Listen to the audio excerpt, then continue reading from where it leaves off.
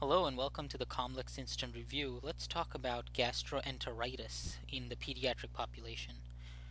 Patients come in with diarrhea and vomiting with abdominal pain and fever. The most commonly identifiable cause is the rotavirus.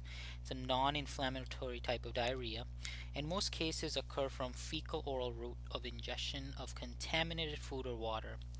So if you had to choose the organisms, you'd go with rotavirus. Next, you would choose Salmonella and Campylobacter, Shigella, Cryptosporidiosis, E. coli, Yersinia, and Listeria and Vibrio, which are much less common.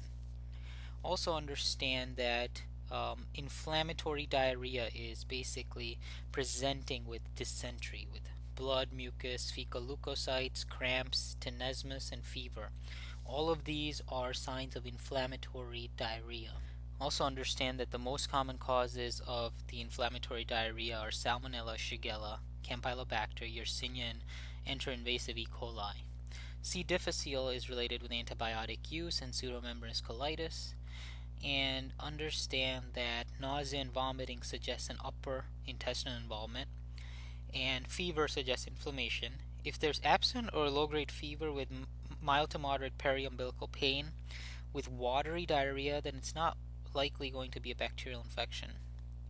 You want to assess the degree of dehydration and acidosis and provide rapid resuscitation and rehydration to patients. Also, stool examination for mucus blood leukocytes is recommended, and if it comes back positive for blood or leukocytes, then a stool culture. Also, significantly increased detection can be made by PCR. So the therapy is very important. Initially, you want to give IV fluid resuscitation with normal saline or lactated ringers, and most patients will tolerate oral hydration using a standard oral rehydration solution like Pedialyte or Ceralite. What happens is that decreased diarrheal output and vomiting will occur with these fluids that have lower osmolality, which means low glucose, and low sodium. So that's the key here. And if the patient is vomiting, then you want to give them slow and small amounts by teaspoon. You want to continue the enteral feedings and promote foods that are high in complex carbs, such as rice, bread, potato, lean meats, and recommend low fatty foods and simple sugars. Also, probiotic non-pathogenic bacteria such as lactobacillus and bifidobacterium are useful. Some patients may benefit from a single sublingual dose of ondansetron, but most patients do not need this. That was a quick review of gastroenteritis. Some of the key points we talked about include the causes: rotavirus, Campylobacter, Shigella, Cryptosporidiosis. We talked about the most common cause of dysentery: Salmonella, Shigella, Campylobacter. We talked about the workup for these patients, which includes looking at signs for nausea, vomiting, fever, tenesmus, and then localizing the pain.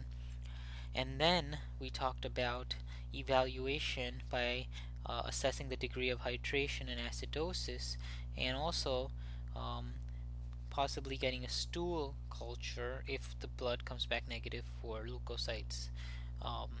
We talked about resuscitation methods using IV fluids such as 20 cc per kg normal saline or lactated ringers, and then reassessing the patient to make sure that they are well hydrated. Again, we talked about the diet and the need to continue enteral feedings, and that's a key point, continue the enteral feedings. So that was a review of gastroenteritis for the pediatrics board exam for the COMLEX and USMLE exams. Please visit comlexflashcards.com for additional lectures. That's comlexflashcards.com for additional board review lectures and a blog to help you get through medical school. Good luck in your preparation for the boards.